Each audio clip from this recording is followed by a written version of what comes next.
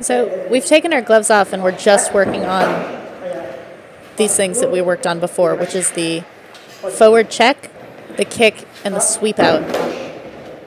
So here he's breaking down for me the timing.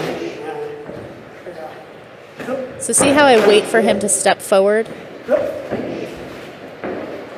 So my forward check comes up, and then based on what his body does, I can either kick or sweep out the leg.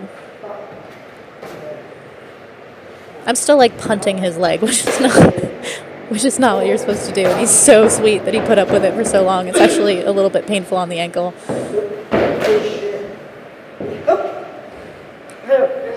So here he's teaching me timing. When he makes that sound. Do you understand? Yeah. It's like don't take so many steps. I'm just stumbling backwards. He's like, don't take so many steps. Basically, you put your forward check up, and then you step back, and as he follows you, you throw that kick, or you throw that sweep. Here he's trying to get me to go wider, like over to the side. I'm taking this enormous step and like punting his leg and missing, because when I bring my leg down off of the check, I'm not bringing it square or forward. I'm bringing it back. If you bring it back, kick. But if you want to do the sweep, you have to bring it down, either square or even a step forward.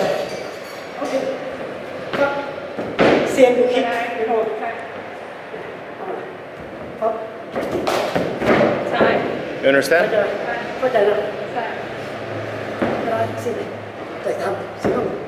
See how he brings it down? Boom. What is it? A little tiny step forward? Yeah, so if I go up and he does nothing, and I take a step back and he's following me, that's kick. If I come up, nothing, I step down.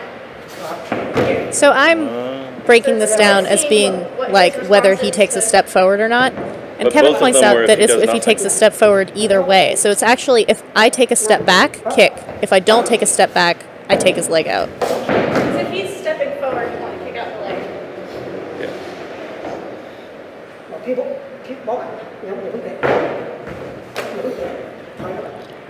Yeah. So if he blocks, you kick.